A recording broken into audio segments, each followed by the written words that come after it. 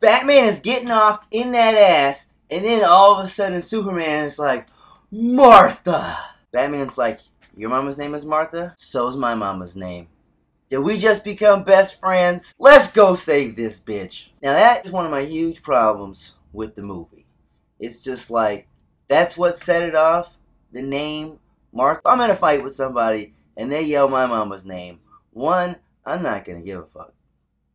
How is he gonna know my mama's name of all things? Unless it's somebody I grew up with. And even then, you're just gonna yell somebody's mama's name? Get out of here with that. Miss me with that. When I say that this movie sucks, I mean that it did not live up to the hype at all. This is Batman versus Superman. They say people have wanted this for what, 50 plus years? Or at least since the movies have been on the big screen. So maybe at least since the 70s or late 80s. Now they originally had this movie scheduled to come out the same day as Captain America 3, which ended up being Captain America Civil War. Once they realized it was Captain America Civil War, they changed the release date and they moved it up a couple of months. I see why. You know, they would have utterly been destroyed if they had these negative reviews going into Civil War. So they had to move the release date up for their shitty movie. Okay, it wasn't shitty. I gotta say, Ben Affleck's performance as Batman was pretty good. He was more or less interesting to me. I was wondering what's going on with his character. He has this intriguing backstory that we do know about from the comics and prior movies, but we don't know what's been established in the movies. And I'm hoping that he's gone through most of his villains already. And with Suicide Squad coming up, it sounds like that might be the case. And maybe we'll be able to get an Arkham Asylum movie one of these days. One of the things that I thought they could have changed in the movie was Wonder Woman. I don't think that they should have revealed Wonder Woman at all until the movie came out. I think they should have just left her in there and just teased her so you were wondering, you know, who is this?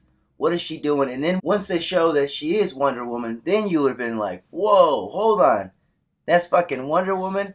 I think that would have been a better reveal than going in there knowing that it was Wonder Woman. It would have brought something extra to the movie. Then we have Doomsday. Now I think the concept is dumb. What is going on with that? Why couldn't they have Doomsday actually just be Doomsday? Like I said in my prior videos about this Batman vs. Superman, DC's really just in a rush to catch up. And that's really what their downfall is. Because they tried to do too much in here. Doomsday should not have been Zod. Then when Lex goes to jail, they shave his head. So that's the reason why we have a bald Lex. That doesn't happen. When you go to jail, you're not forced to cut your hair. You can do whatever you want with your hair. Do you guys watch Lokc Raw? People are in there with braids, big ass fros, dudes have long hair, they got the ZZ Top beards. That's a stupid reason for him to go bald.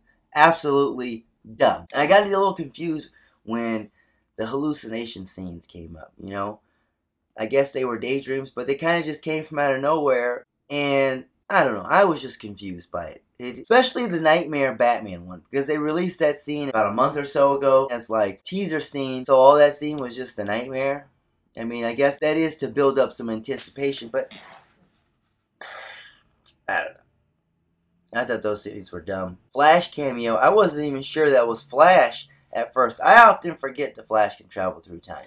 But knowing that he is traveling through time now, maybe this will give us the Justice League Flashpoint Paradox live action. Hopefully, that'll be one of the Justice League movies. And overall, I felt like the movie was just long for no damn reason. And the rated R cut is an extra 3 hours? Man. I'm probably going to watch the extra 3 hours, and I'll let you know how horrible that is.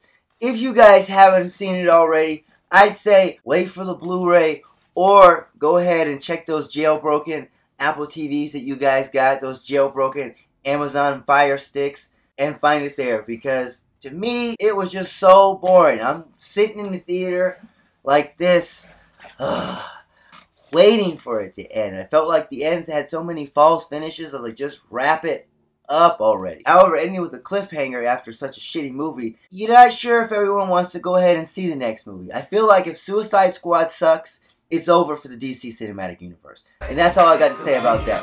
Until the next time, stay true and stay blue. Ooh, yeah. And probably stay Marvel too. Shit. I'll make it home tonight. Make it home. I hope I make it home tonight.